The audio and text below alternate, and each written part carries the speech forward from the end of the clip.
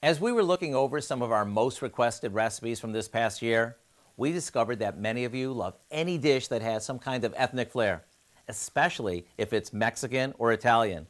So with that said, let me share a recipe that blends the best of both.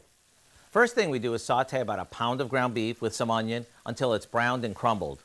While that finishes up, we'll drain some ziti.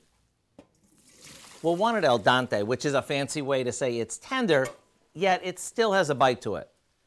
After the pasta is well drained, we add our beef to it, along with some spaghetti sauce, a good amount of salsa,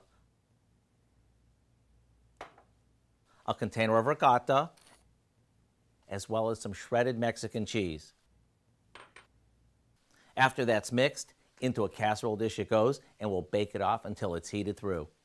Once it is, we'll top it with more cheese, and back into the oven it'll go until the cheese is melted.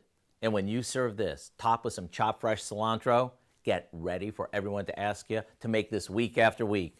I do hope you'll go online and get the recipe for our Tex Mex Ziti so you can enjoy the best of two cultures in one dish. I'm Howard with Kelly in the Mr. Food Test Kitchen, where today we found a weeknight special way for you to say, ooh, it's so good. You eat pretty good for a little one, don't you?